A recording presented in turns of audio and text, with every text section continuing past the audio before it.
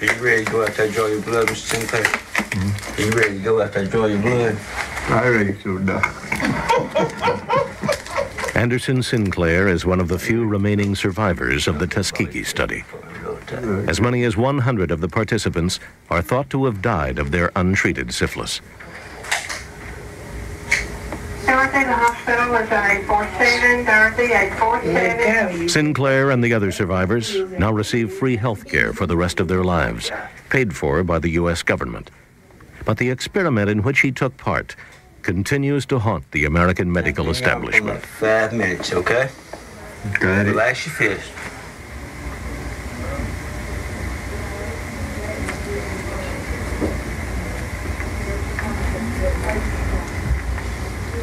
For 7 years, I went around trying to throw the story over the transom of some newspaper reporter or some television person who would talk about it, who would make some inquiry at least.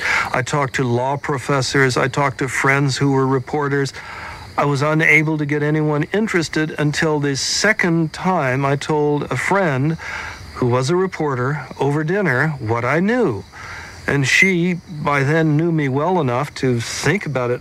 Are you sure? Did this happen? I mean, how do you know it happened? Do you have any documentation? I said, yes, I've got this much documentation on it. I mean, Xeroxes of the actual reports, where they were published, the dates and everything. She asked to see it, and that was the end of the silence.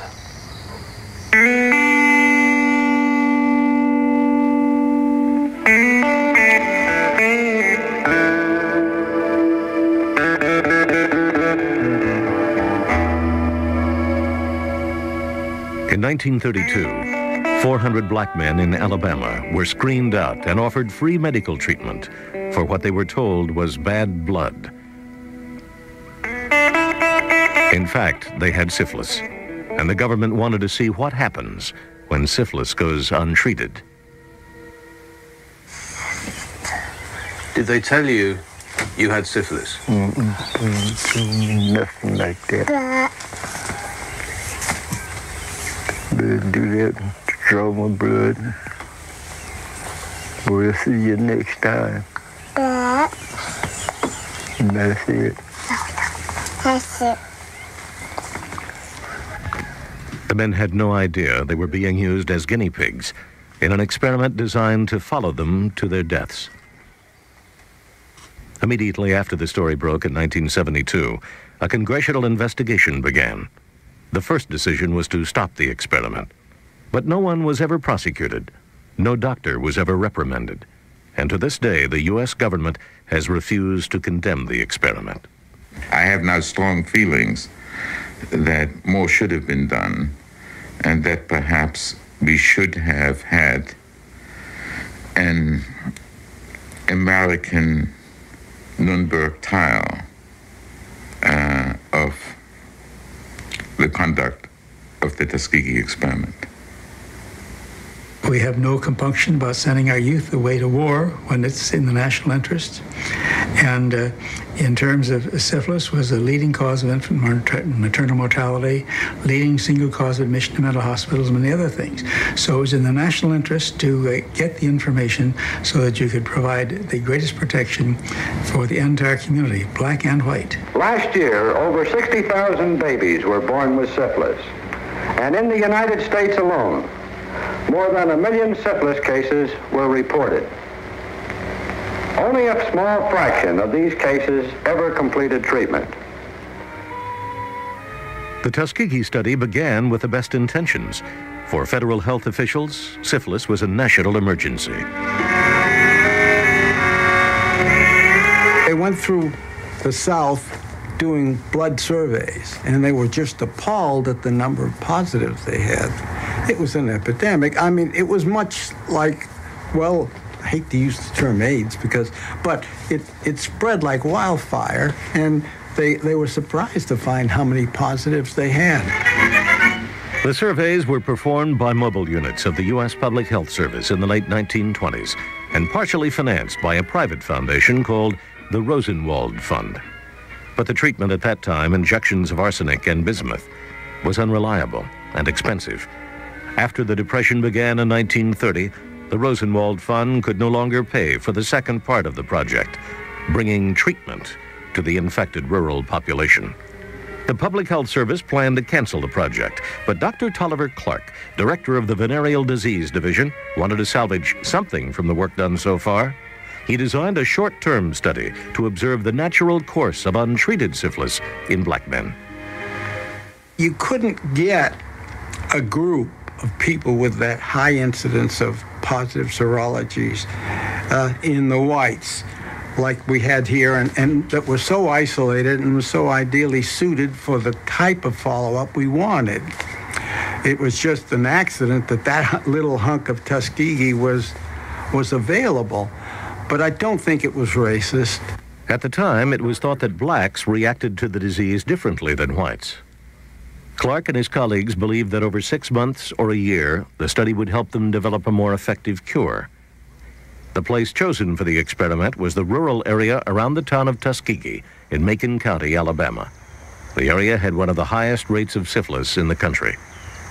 This also reinforced the opinion of many doctors that syphilis was a black disease. Its prevalence in the black community was often held up as proof of physical and moral inferiority.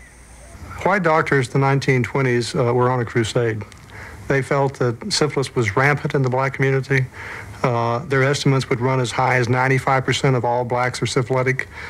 They saw in syphilis in the black community a threat to the white community because they feared that maids would come in and infect people, or that barbers would infect them.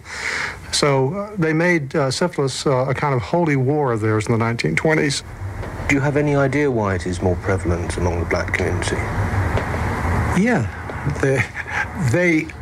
they're not as cautious about it, and when you get a bunch of people who don't have much else, they do an awful lot of fornicating, and this is one of their things. And they don't have the knowledge and the information that some of the white people have about protection and whatnot.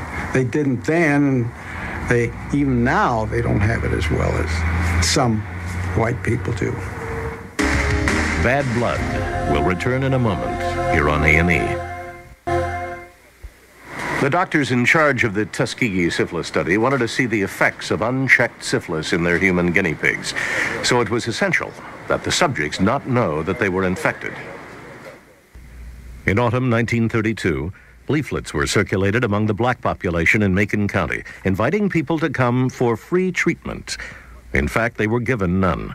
Instead, blood tests were taken, and 400 black men with syphilis were recruited to the study. A local nurse, Eunice Rivers, was hired to bring the men in for their periodic examinations. We knew, and all the doctors knew in this area, that these people were not supposed to have gotten any treatment. Now, the doctors would have maybe a patient was complaining of something else. They always had a little package in their car, in their bags, that they would give this patient, you know. Well, now, they always gave out that pink medicine, didn't they? Yeah, they just loved that pink medicine. Pink medicine was pink aspirin. Yes. Mm-hmm. Just help with their everyday pains. Everyday pains. Right. This is true. She was very nice and friendly. We had a lot of fun. But she was very nice. Did you trust her? Trust her? Yeah, I had a lot of confidence in her. Sure did. Well, they couldn't buy medicine. You couldn't get a doctor. And you get free medicine. And that's what we signed up to get, free medicine. Medicine wouldn't cost anything. And they gave everybody a thing about it. I look like me, I should have woke up before I did. And think about it, everybody didn't have the same complaint, but everybody got the same medicine, same liquid, and the same pills, and the same capsules.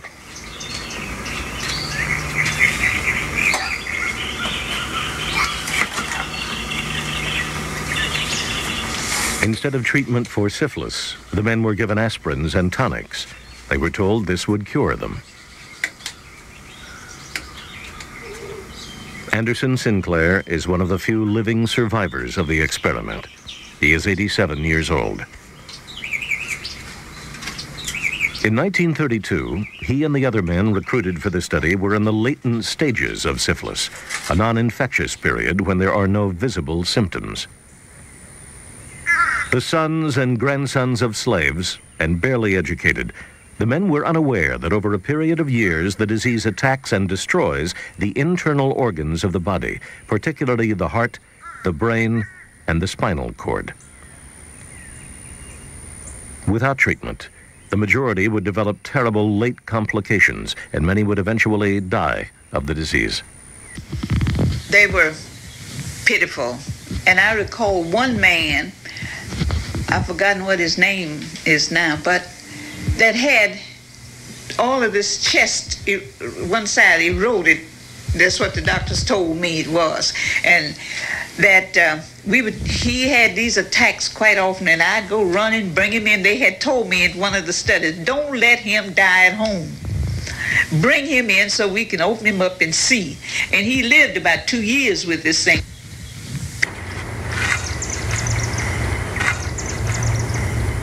Nobody knew what we were being treated for. I was with it from start to finish. And lived through it, thank God. And I never miss an appointment, never miss a date. I really don't know what made them do it. But I just assumed they did it because they were in authority and they had that power to do what they did. Carter Howard was 26 and a sharecropper when he joined the study. We were glad to get anything we thought would help us. I know I did. We thought we'd get something free. That's why we joined the band.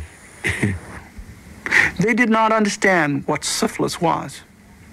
And a lot of diseases were categorized in a term called bad blood.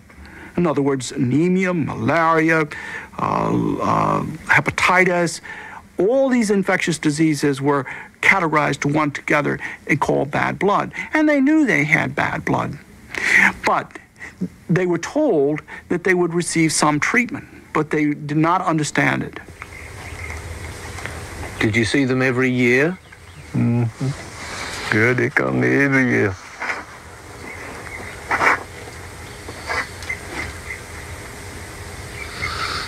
Yeah, every year. I don't know. Why they come? They wouldn't tell you nothing. Just tell you, come and roll your sleeve up. You'll get some blood. From the beginning of the study, the subjects were deceived, and this is where the moral and ethical problems arose, because the subjects were not told that they were part of an experiment. Well, informed consent was not the vogue in those days. They were told, I am told that they were told what the study was all about. They were promised certain things, but informed consent was just not the custom at the time. Investigative reports will return in a moment here on A&E. In 1933, a year after the inception of the Tuskegee syphilis study, the program's director made a fateful decision. Raymond Vonderlehr was the newly appointed director of the Venereal Disease Division of the Public Health Service. He decided to extend the study to the death of the participants. Once the doctors started examining the men, they discovered pathology that fascinated them. Raymond Vonderlehr, Tolliver Clark, and others wrote letters in which they talked about perfect gold mines of cardiovascular syphilis. Once they became mesmerized by this pathology, they did not want to end the experiment, and consequently they looked for ways to keep the experiment going. The patients, still unaware that they carried syphilis, were now to be kept under observation for life. The role of Nurse Rivers, the main contact, became critical. For 40 years, she became a friend to the men and their families. The women got mad because they couldn't go. They were sick too. Now, whatever good it came out of it, I don't know whether it really felt good, but they enjoyed having somebody to come all the way from Washington or Atlanta down here and spend 2 weeks riding up and down the streets, looking at them, listening to the heart and telling them about the heart, their blood pressure and this kind of thing. They just enjoyed it. That was as much help to them as a dose of medicine, and they enjoyed that. You loved her? Yes, sir. All of us. We called her Nurse Rivers. All of us called her Nurse Rivers. And anytime you met her with a smile. And so, it's one of those things. Then those people that died, those patients that died, they started, it was a fellow, first I remember dying, Rubbish Creek here, named Mark Yarbo, died up there. Then they started, Luty Payne, I can name any number of them. When they started dying, they just died right on out. Andrew Swint, Buster Swint, any number of them. Then my daddy-in-law was in it. I'm trying to think the year he died, but they gave the family $35 on his burial. That's the first time knowing anything about $35. The families were offered a small cash payment for a burial in exchange for permission to conduct an autopsy. The doctors wanted to discover what damage the syphilis had done. Securing autopsies on the men now became a top priority of the study. They took some of the brain and they took the heart. Those are the two areas that we wanted to know most about. Were there problems getting people to agree to autopsies? Not really, because these people feel very strongly about decent burial. And so what we did by assuring them that they could have a decent burial because we were going to pay the undertakers, and they knew that one of the reasons for getting the autopsy was to pay for this thing. By the late 1930s and early 40s, large numbers of men on the study were dying. Public Health Service documents show that the death rate of those in the study was now twice that of the non-syphilitic black population of Macon County. The documents indicate that their average life expectancy was already 8 years less. Nurse Rivers would attend the funerals of the men when they died. She would sit in the amen section with the families. Often she would reach out and take the hand of a widow and hold that hand and comfort the person at that very sad moment. Everyone would cry. Nurse Rivers would cry. And at the end of that ceremony, she would ask the widow or the next of kin for permission to perform an autopsy. And she made that a personal issue. She would ask it as a favor. She said to the widow, I need for you to do something for me, darling. You don't have to do it. But it would help the government doctors. They need to find out what killed your husband. And maybe if we find out what killed him, we can help other people. So would you do it for me, darling? And she'd put it just like that. She'd make it a personal appeal. The autopsies were performed at the John Andrew Hospital on the campus of Tuskegee Institute, one of the most prestigious black colleges in the South.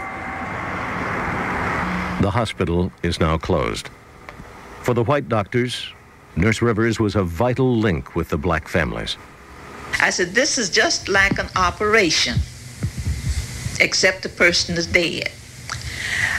Yes, ma'am. I said, now nobody will know that that body has been opened, has been operated on, unless you tell them. I said, because I'm not going to tell them. And this is the way I would get their autopsies. And I'd put it down to Dr. Peters and all the people who I said, now, I'm going to tell you this one thing. If you don't mess up that body, you won't get another one.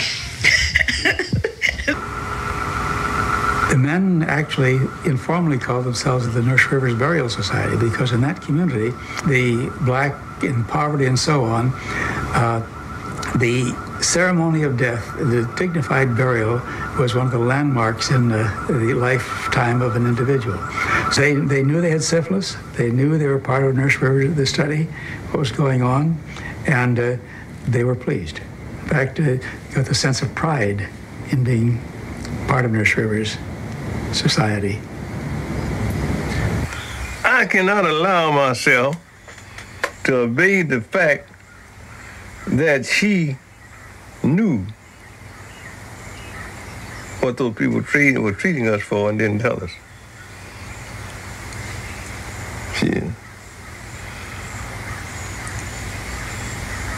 You can't believe that she knew? It's hard for me to try to fathom and understand as to why that she would have kept that from us.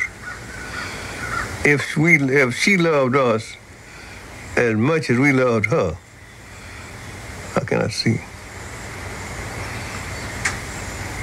The study could not have been done without her, period. It wouldn't have been done without her because she was the link that kept it going. Do you think part of that link was the fact that she was the one who had to mislead people? Oh, I doubt that she misled anybody. I really do. I'm sure that she felt she wanted to help everybody. And I'm sure that she felt that we were not hurting anybody, or she wouldn't have been involved. Is that your feeling as well? Yes, it is. I don't think we hurt anybody.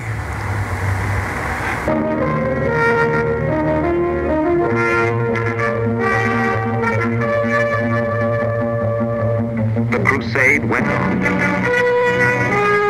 We must break the chain of infection.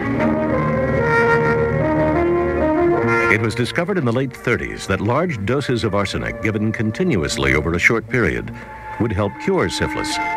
Large-scale treatment programs were set up in the South. In Macon County, Nurse Rivers was attached to the rapid treatment centers to make sure none of the participants in the study inadvertently received treatment. The Public Health Service had started a massive screening to find people who had syphilis, and an even more massive roundup to try to get them in to hotel rooms for 3 and 5 and 10 days so they could undergo these long-term massive injections of arsenic compounds. And I recall one participant, one person testifying at the Senate hearings, telling about how he was pulled out of a treatment group, lied to, and sent on the bus back from Montgomery, Alabama, the capital, to Tuskegee to be a part of the study and to not be treated. They said I had to go, but they were wrong. I didn't know it till I got there. I know till the next morning, over in the night. Well, about day. That nurse ragged through the crowd and said, she was small in stature, says, I've been looking for a man here practically all night. I'm not supposed to be here. Now, she was for me near that tree, about this near that tree. And she said, his name is Herman Shaw. When she said his name is Herman Shaw, I stood up. I said, my name is Herman Shaw. She said, what? I said, my name is Herman Shaw. She said, come here. What you doing up here? I said, they put me on the bus and told me to come up here. I said, you ain't got no business. You supposed to be you in that Macon County clinic. You're not supposed to be here. And she got me up and got me in a taxi, a cab, and put me on the bus and sent me to Towson. I came home. So they took you out of the treatment line? Yes, sir. Out of treatment in that building there where they get taking treatment. Bad Blood will return in a moment here on A&E. In the 1940s, the discovery that penicillin cured syphilis brought the nationwide epidemic to an end. But the participants in the Tuskegee syphilis study, who had never been told they had syphilis, were not informed that there was now an effective treatment.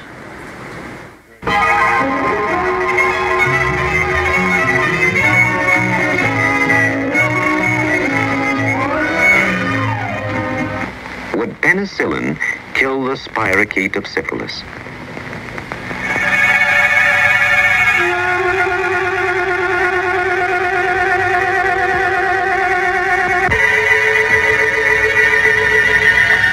It looks like good news.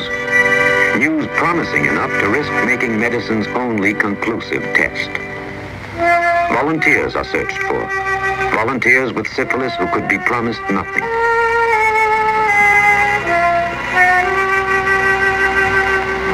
It was good news.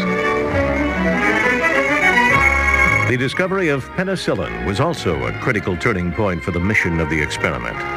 Now the doctors moved to actually safeguard the infection in their patients. Once penicillin became available in large quantities after World War II, the government launched a massive drive to eliminate the disease.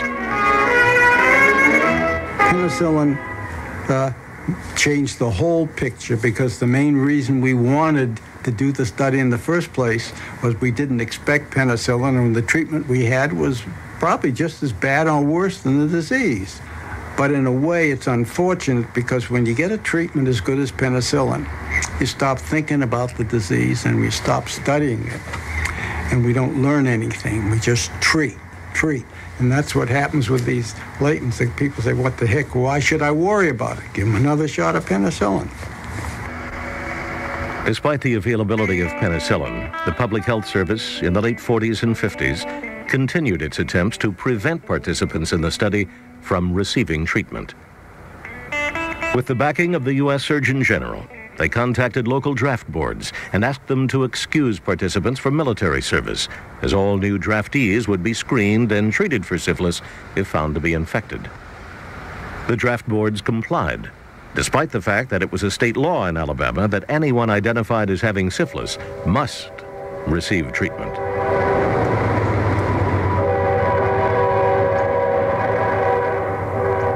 In the early 50s, as mobility increased and some of the participants moved away to the industrial cities of the North, Public Health Service offices across the country were asked to track down participants to ensure that they would be kept within the study.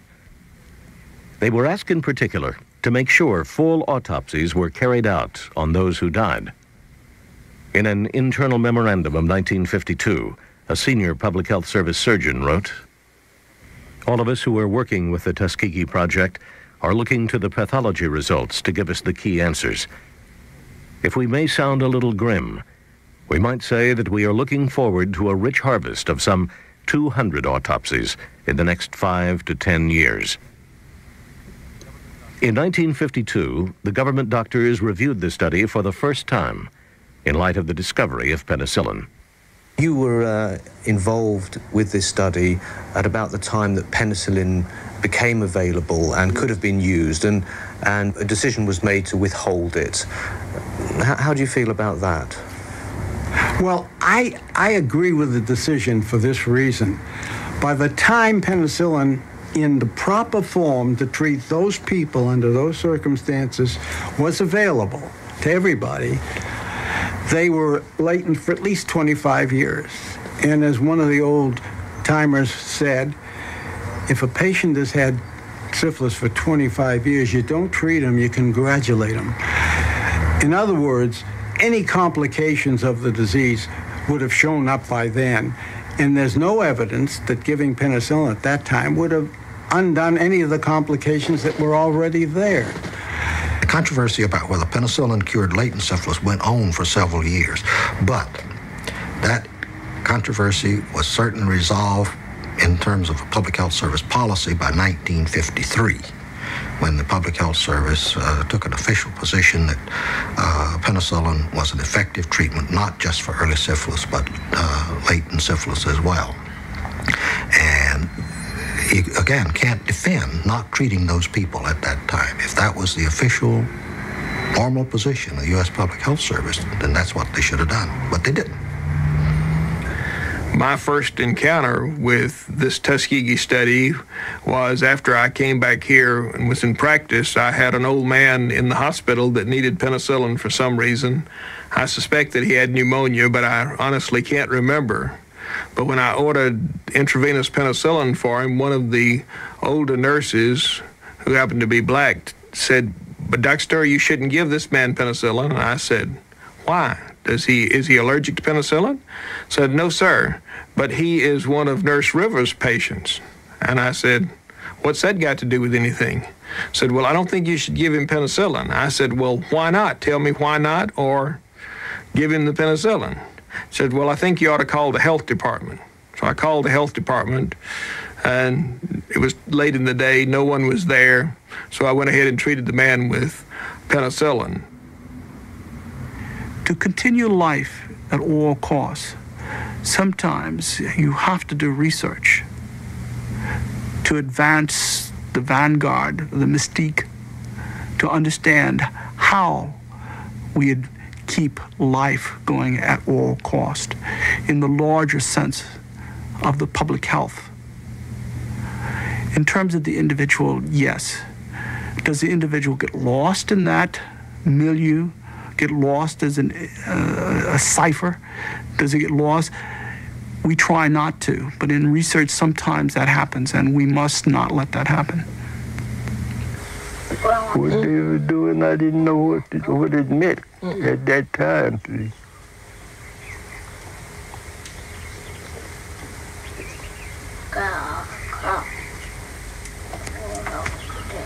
After I look at it now, back there then, it didn't mean me no good, what they were doing.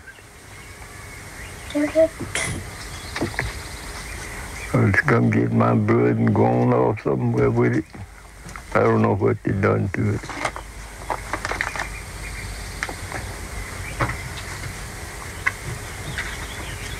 Does it make you angry now? No, not there, not now.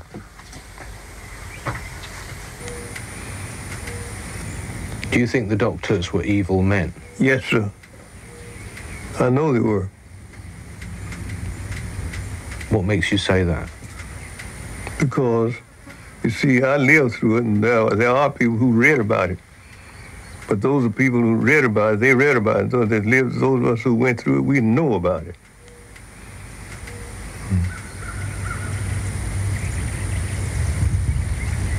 And no, it's not a good feeling. I'll be fair with you. You cannot go around hating people, but it's not a good feeling.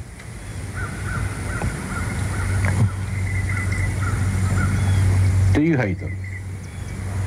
Well, no, sir. I don't hate them.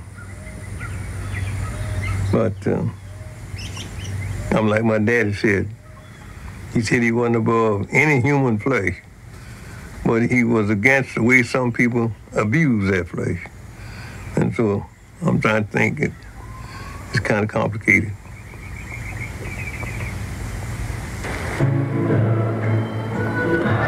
Opelika, a mostly white town 10 miles down the road from Tuskegee.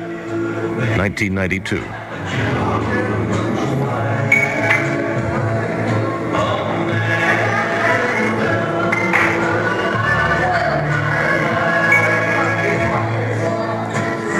To me, in the South, at least in this town, blacks don't have respect, okay? They don't care what they do. You know, they don't turn blinkers on to turn the corner. They don't care if you're behind them wanting to go straight and they're talking on somebody on a hill. They don't care. You know, they just don't. If they're walking across the road and you're half a block away, they won't speed up to go across the road. They'll just keep on doing. You know, they'll just keep on walking. They just don't have respect for other humans. The Tuskegee study took place against a background of racial prejudice that survives to this day in Alabama. For the men in the study, racism was an accepted fact of life. Was it a racist study? Absolutely not. There is no racist involved in this. But you could legislate that, but it is not true, okay? It was done in rural Alabama, in Macon County. It was done in blacks. It was done in a society in which 35% of the community had syphilis initially. That's why they placed the study. It was done in blacks because they were non-mobile, and they knew that they would stay in rural Alabama and they could follow them more carefully. In that sense, racist, yes, but in the most benign appropriation of the term. America's understanding of racism and equality was radically altered by the civil rights movement of the 1960s. But as we'll see when Bad Blood continues, it would take years for those changes to help the study participants in Macon County, Alabama. Bad Blood will return in a moment here on A&E.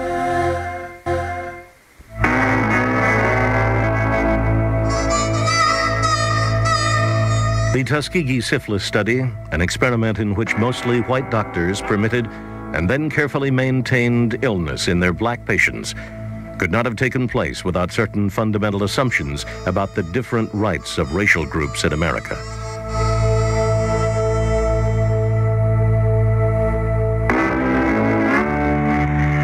During the 1960s, the civil rights movement upset many of those assumptions by demanding equal treatment before the law, especially in the South. Blacks transformed the social context in which the Tuskegee study had been conceived.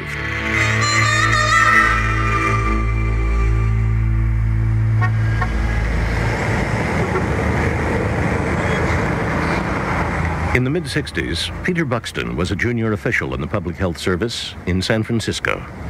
I complained as a public citizen, irrespective of being an employee of the Public Health Service. I complained saying that I thought that this was no longer a moral thing to be doing, and that the entire good work of the Public Health Service might easily be called into question by people stumbling across this study and using it for inflammatory purposes instead of looking at the entire picture and trying to get the right result out of it. My reactions were that an attempt should be made to explain to him why the study had started, what was being done, what the character of the people involved were, and I think this is what was done. At that time, I've not met Mr. Buxton, so I don't know, but I think that it was we made an effort to try and present the facts to him. There was a dead silence from the Communicable Disease Center in Atlanta, and after a month and a half or thereabouts, a bureaucrat came on leave, ordinary leave, and came to interview me and see what this odd person in San Francisco was trying to accomplish. Was I a lunatic, or had I found something that they didn't understand? No one was complacent about this study. We were very much concerned about it. One of the scientific points was, if you're going to start a study, complete it, don't abort it. Also, too, I think that they don't know how to end it.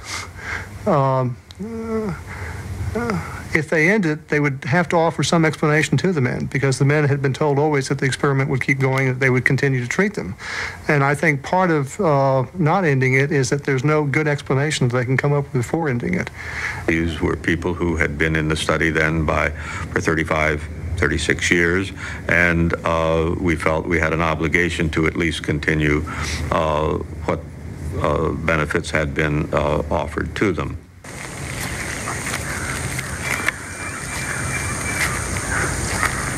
Against a background of criticism from within the Public Health Service, the doctors met in Atlanta in 1969 to decide whether the experiment should continue. They discussed the possibility of treating the survivors, but after due consideration, they decided that the experiment should go on. Well, I don't think that I personally was committing an atrocity. I think I was doing what, given the information that we had at the present time, was a scientifically sound judgment. I think politically it was probably a mistake.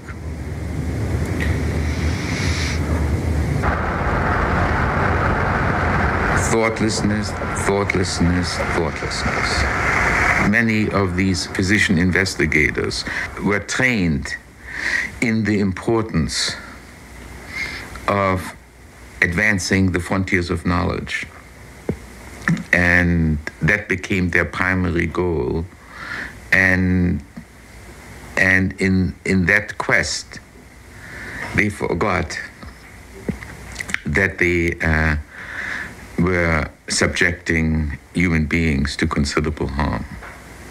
They just hadn't faced up to it. Yes. They paid us.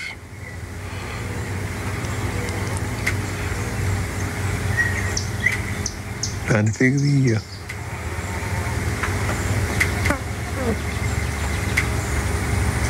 And all the living participants got the same thing. $32,550.20.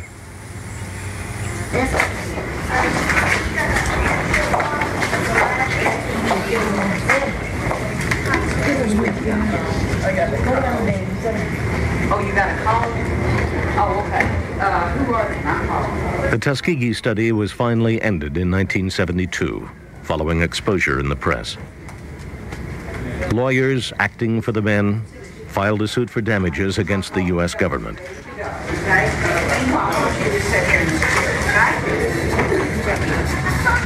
The government settled out of court for $10 million to be divided among the survivors and relatives of those who had died. And the survivors were given free medical care for life.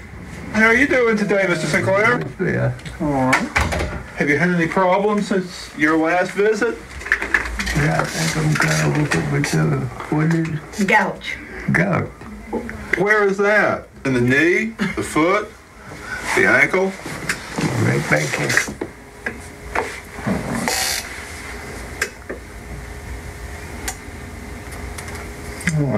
I think we're going to need to do a blood test for that today and see about the gout. Okay. And I think that it was a mistake, and I think that the federal government has a guilty conscience about it, and I think that rightly so. I treated a number of these patients and still have a few who were in the study. And the federal government has such a guilty conscience that they will buy them a 10-speed bicycle if I say it's medically necessary. I got $32,500. I got enough finished paying for my house. Do you know why they gave you the money? Mm-hmm. I never really understood it.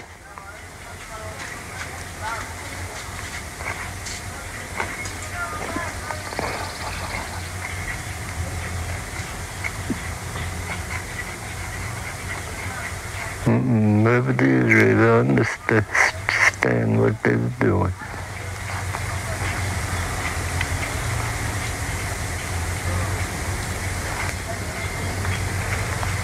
But it was all right. They could do that again. I wouldn't thought I would.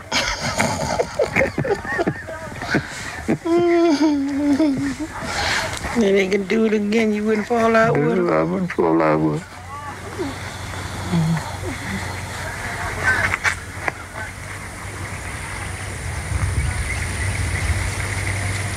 Appreciate me cooperating with them. I think for 25 years, that's all I can get out of it. They appreciate me cooperating with them for 25 years.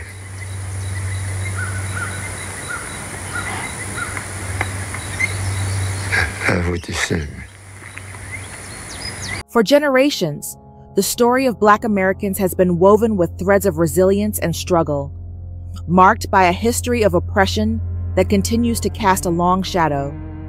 Among the numerous injustices faced, few examples exemplify the betrayal of trust, quite like the Tuskegee experiment. This dark chapter not only reflects systemic racism within medical research, but also highlights the urgent need for accountability and reform in how marginalized communities are treated. The Tuskegee experiment, officially known as the Tuskegee study of untreated syphilis in the Negro male, began in 1932 and continued for 40 years.